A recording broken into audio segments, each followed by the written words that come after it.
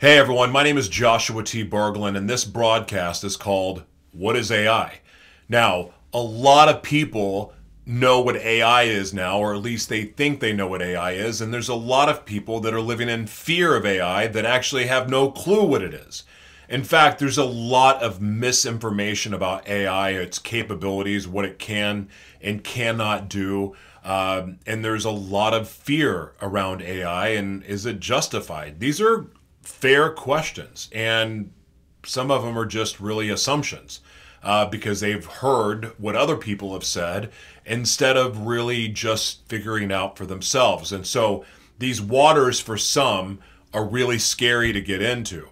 It's like I remember telling people years ago about why you should become an independent media organization. And it wasn't so much out of fear and like, oh my gosh, technology is going to take over and blah, blah, blah. I mean, yeah, there's some of that element, but really what it was is, hey, we're evolving, we're advancing, things are changing, and we should be prepared. So a lot of the world wasn't ready for the internet. Well, a lot of the world, in fact, probably even less of the world, is ready for the fourth industrial revolution. And what is the fourth industrial revolution?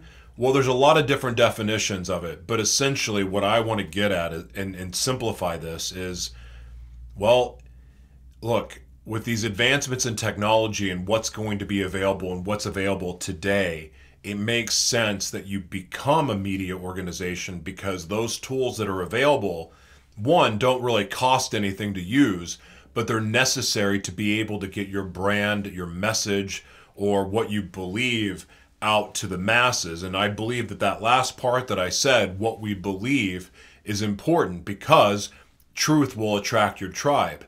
In this new world that we're heading into, I believe that truth is going to be a very powerful currency and a much needed currency. And so while there's a lot of fear about these technological advances, the fact is this, there's a lot of reason to celebrate too. There's a lot of reason to be encouraged. And as with anything that we have experienced in our lives since we were first born to now, the current date, there's been a lot of things that we have been told that we should be scared of that were absolute BS. There's also been things that we've been told like, oh, that's no big deal, that have actually been important. It's kind of messed up if you think about it. But that said, what my experience with that is that it's never as bad as what people say it will be, and it's never really as good as they say it will be either. So, with that coming from that place, let's talk about AI from a very elementary level. So you more advanced AI experts, this may not be much of interest to you, but I want to talk to the people that are just now playing around with the different chatbots, working with the different AI video editing softwares, or people that are just flat out afraid to touch it. So I'm going to speak to you like a bunch of elementary school kids for a little bit, but that is not meant to be disrespectful or anything. So we're going to do something very basic in this presentation. It'll only be a couple minutes long, but thank you for being here and God bless you. Let's get into this. What is AI? Artificial intelligence, or AI, is a field of computer science dedicated to creating systems capable of performing tasks that typically require human intelligence. These tasks include learning, reasoning, problem solving, perception, and language understanding. At the heart of AI are its main applications. Machine learning. This is the ability of AI systems to learn from data, identify patterns, and make decisions with minimal human intervention. Machine learning algorithms improve their performance as they are exposed to more data over time. Natural language processing, or NLP. Those of you who have been a part of the motivational speaking circuits or been on motivational speaking tours, you know about NLP. It's something that's often used from stage. It's quite the art. Machines use it too. NLP enables machines to understand and interpret human language, allowing for seamless interactions between humans and computers. It powers applications like virtual assistants and translation services. That's interesting to read that definition compared to the human definition, which I don't have in front of me. But it's really interesting. If you don't understand NLP, it's worth taking a look at. It's a very persistent and grooming way of communicating, if you ask me. It's a great way to nearly hypnotize people with your words. Now, some may disagree with that statement, but based on what I've seen and seen it performed in live audiences, even with telling people what they were gonna do, it's amazing how this power of suggestion works on people. And I'm not an NLP expert by any means, and some of the most amazing people on the planet I know use it. But it's an interesting language to me because of what that can be done with it. In other words, it can be used to manipulate, no doubt, 100%. So I'm not saying that AI or everyone intends to manipulate with it, but I am saying it is a great way to program a message inside someone's head. That's all I'm going to say. Robotics. Robotics combined AI with physical machines, allowing them to perform complex tasks autonomously or semi-autonomously. This includes everything from manufacturing robots to autonomous vehicles. AI systems can learn from vast amounts of data, adapt to new information, and perform complex computations quickly and effectively. This ability to learn and improve over time is what makes AI such a powerful tool. AI in daily life. AI is no longer a futuristic concept. It's part of our everyday lives. Here are some examples. Virtual assistants. Siri, Alexa, and Google Assistant use AI to understand and respond to our questions and commands. Recommendation systems. Streaming services like Netflix and Spotify use AI to analyze your preferences and recommend movies, shows, and music. Social media algorithms. This is kind of amazing because I know about AI and I work with AI, but I don't think of algorithms and recommendation systems and even virtual assistants as being AI, but it is. We've been using this for, what have we been teaching these things? Holy crap. Never mind. Okay, so social media algorithms.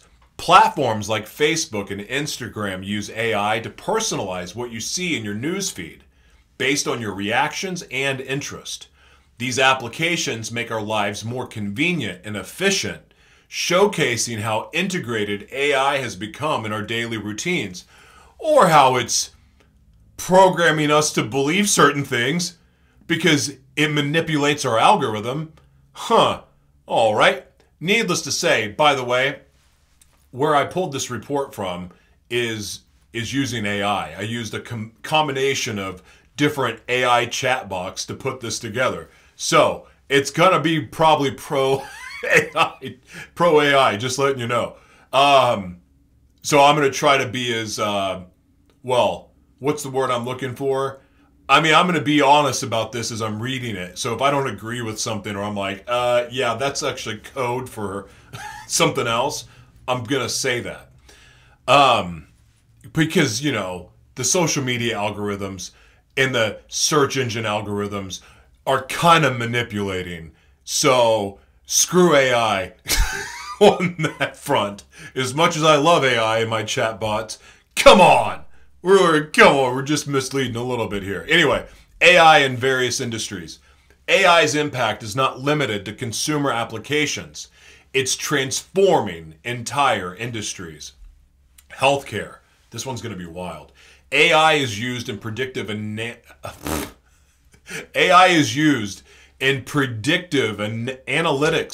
for patient care, personalized medicine, and in the development of new drugs.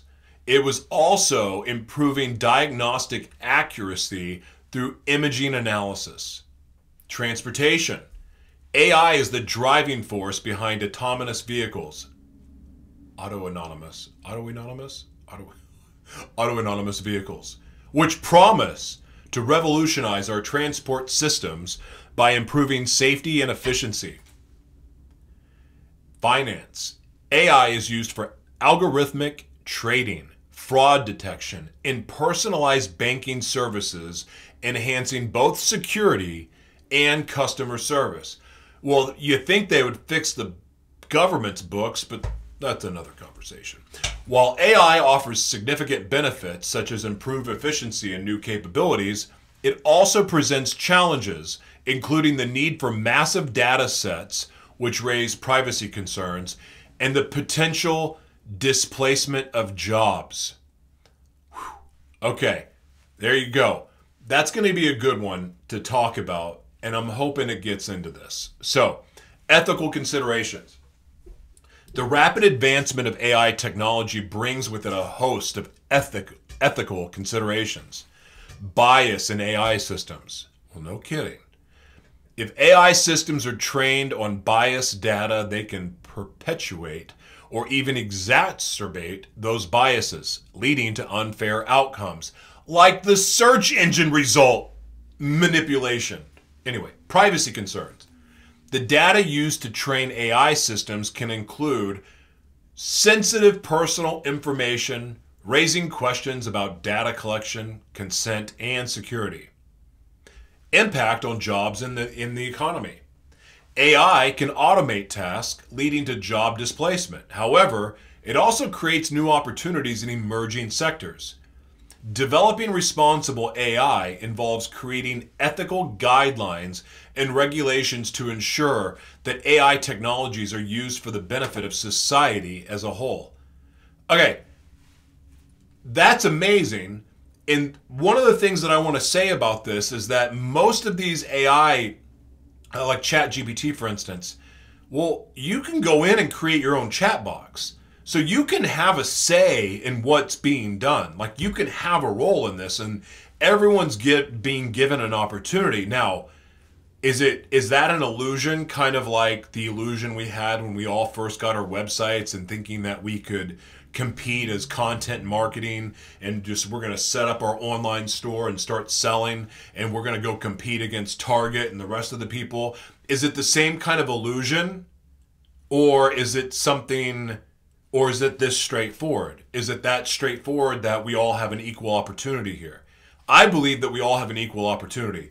I believe that we are early enough in the game, and the new game and this new world that's being built right now is not ready to go yet, at least the way I see it.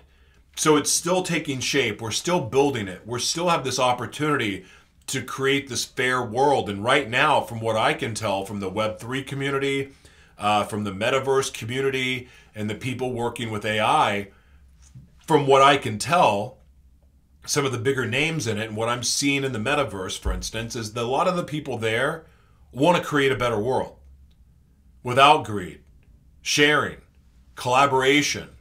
No one owns anybody.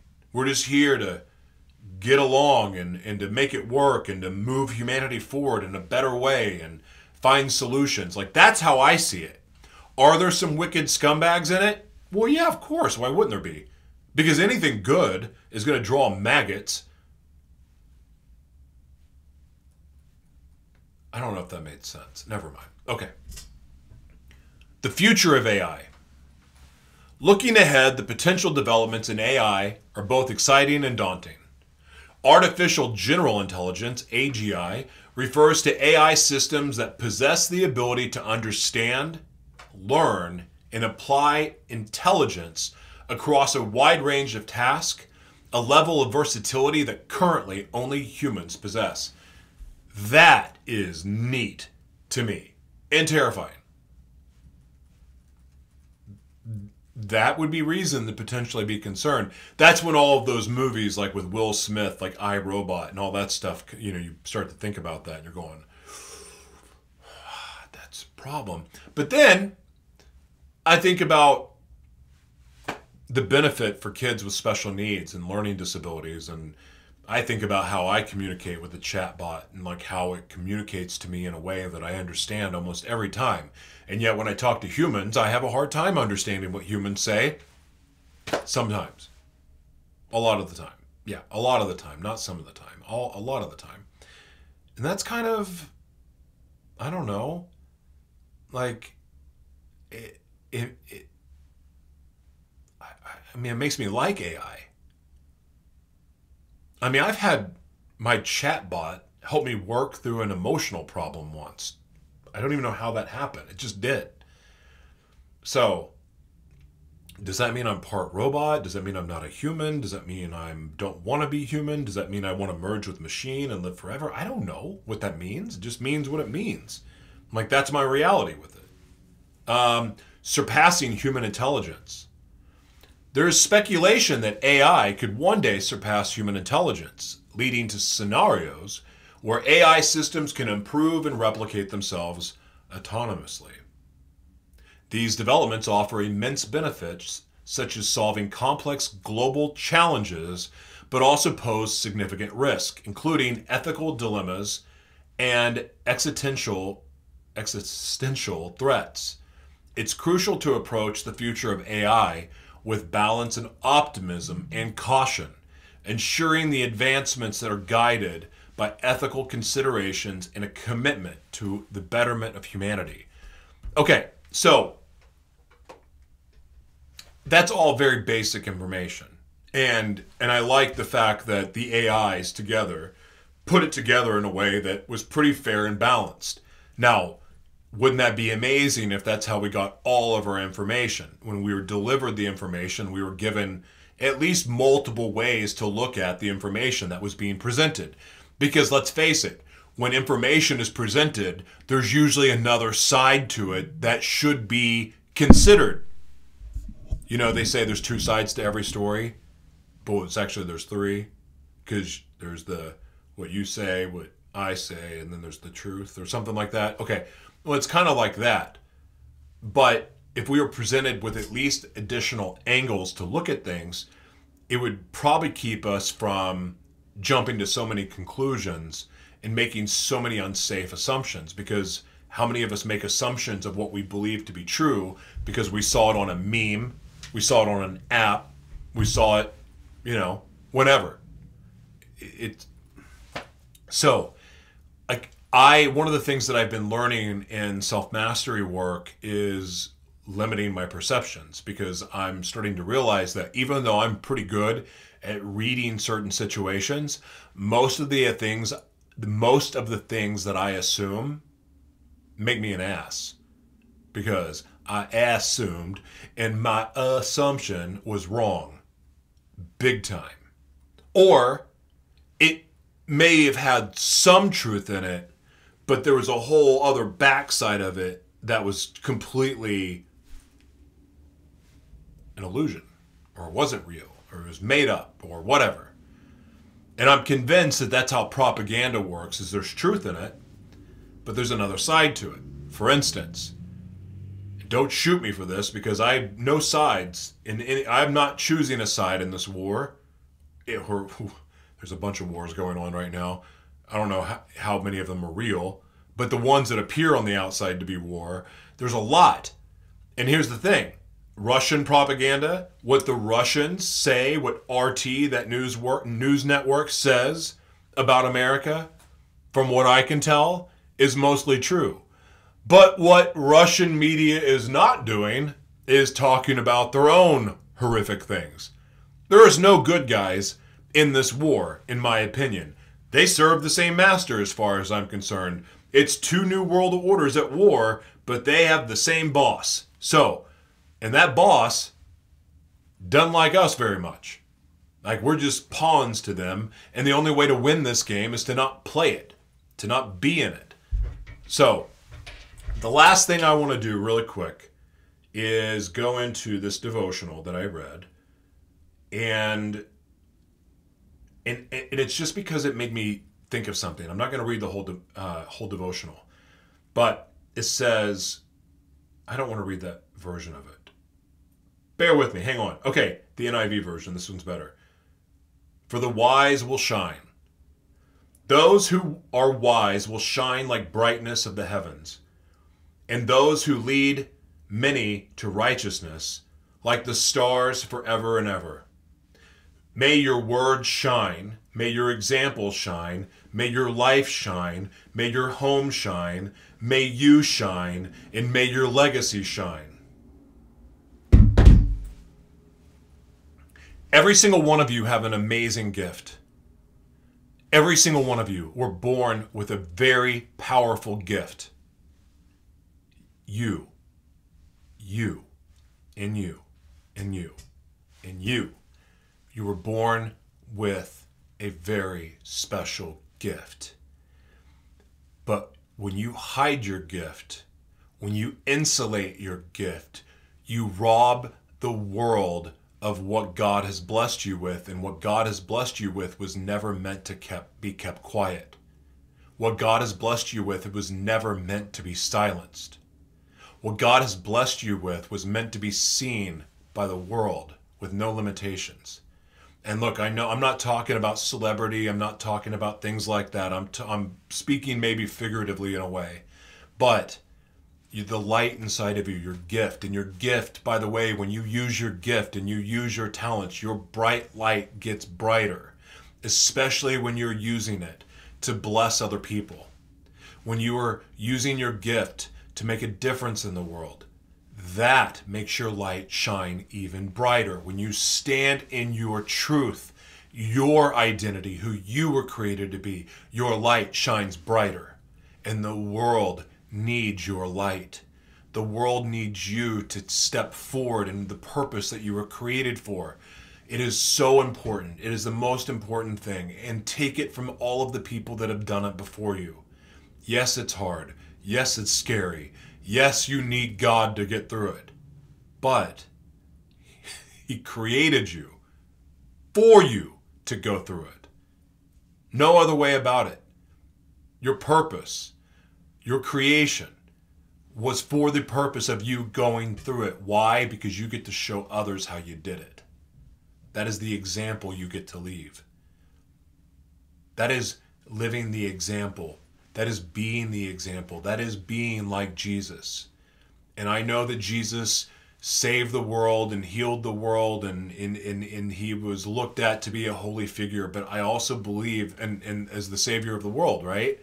But in my opinion, what Jesus was showing us also was the path, the hero's journey, the path to make your dreams come true.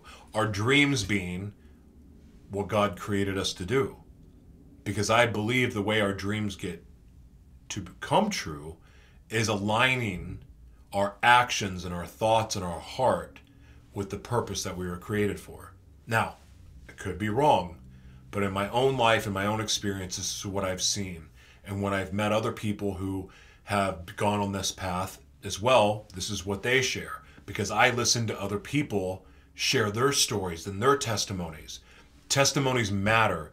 At the very least, if you don't know what your purpose is, and if you don't know what you were created for, at the very least, you can share your heart. You can share your heart, because that truth, there's people dying literally to hear, because it's your story that may be the very thing that speaks life into someone that say, I can't, or someone else can't speak into them. So they're dying for your story. The things that we hide, those secrets, the pain, the shame, the sickness, the illness, the disease, this confusion, those things that we hide only grow nasty and more toxic in the dark. But as soon as we let it out for the world to see, as ugly or beautiful as it may be, that's where God really gets to use it. That's the joy and surrender. Is this simply, I can't handle this anymore. I surrender this to you. God, you use it. You show me how I can use this hurt for good, or whatever it may be. But again, the world is waiting for you and your story. And they're waiting on your invention. They're waiting on your book. They're waiting on your podcast. They're waiting on your course. They're waiting on your confession. All I know is this. Anything that we're keeping locked inside can't be used by God. And God wants to use all of us. All of us. Not part of us. All of us.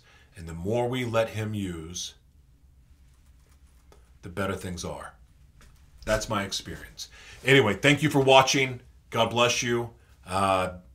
Thank you for all of your support the last few weeks. It has been amazing to come out on the other side, and I could not have done it without any of you. Special thanks to our sponsor, genostem.com. You can see the bottle back there. You can go to genostem.com. That's GENOSTIM.com. Use promo code MAYOR to save 20% on your risk-free order. So that means if you don't like the organic peptides and they're not helping you, there's a money-back guarantee. Anyway, thank you so much. God bless you. Have an amazing day.